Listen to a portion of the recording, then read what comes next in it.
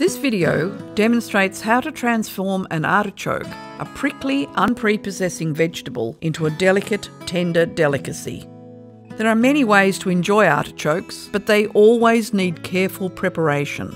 And there are several varieties. Some have much bigger hearts than others. Some have prickly thorns. Some are green, some are purple.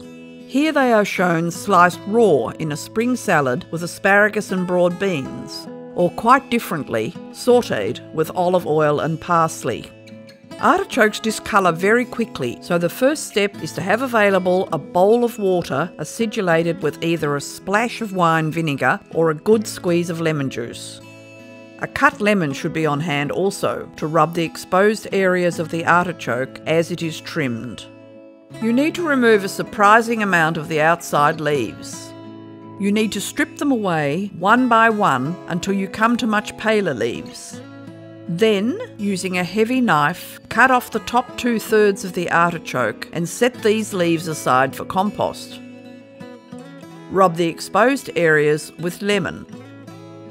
Next, cut the trimmed artichoke in half lengthwise to remove the choke and expose the most prized part, the heart. This hairy choke is quite inedible and must be scooped away completely using a sharp teaspoon. Remember to rub the pale section with lemon as you go. The tough, pink-tipped leaves that one often finds in the middle are also inedible and must be removed.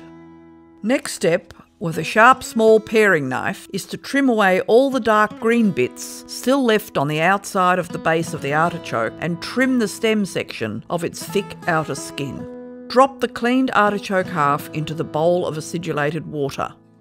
The artichokes are now ready to be cooked or even eaten raw.